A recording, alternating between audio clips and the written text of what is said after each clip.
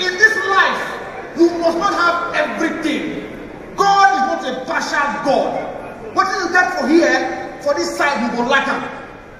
My boss, Julius Agu, is rich.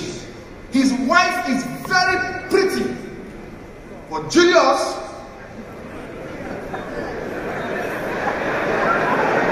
in the year, but Julius is not tall. That is life. The talk about free comedy shows is gradually becoming a major concern for those in the comedy industry. Just recently, HipTv speaks with comedian Emeka Smith, who claims most comedy shows are free shows.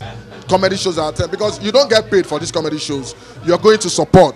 You understand? And I've built my brand to a level whereby I think now it's even time for me to do my own shows and choose who to support.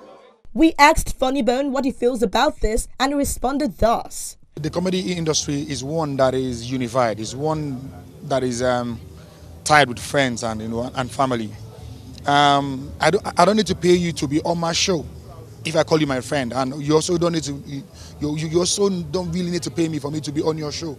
So we basically support each other. I go out to support those who support me and those who I think I should support. So that's how I see it. There's a colleague that will call me and I will like, pay me. And someone will call me, I'll be like, no.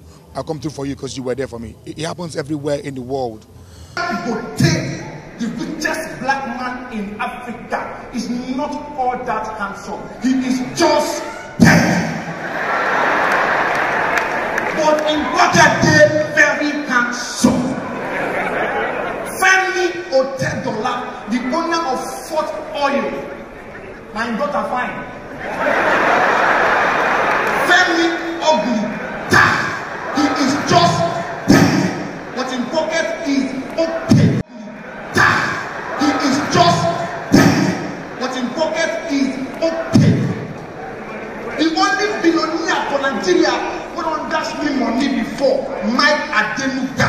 Fine, small, but in Belen make them they just dead. But yet he gets money. Amaju Pini, chairman Nigerian Football Association. Did they hear?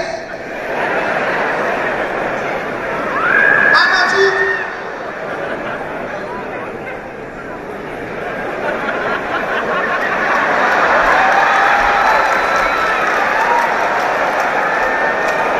What's Amaju? You know now.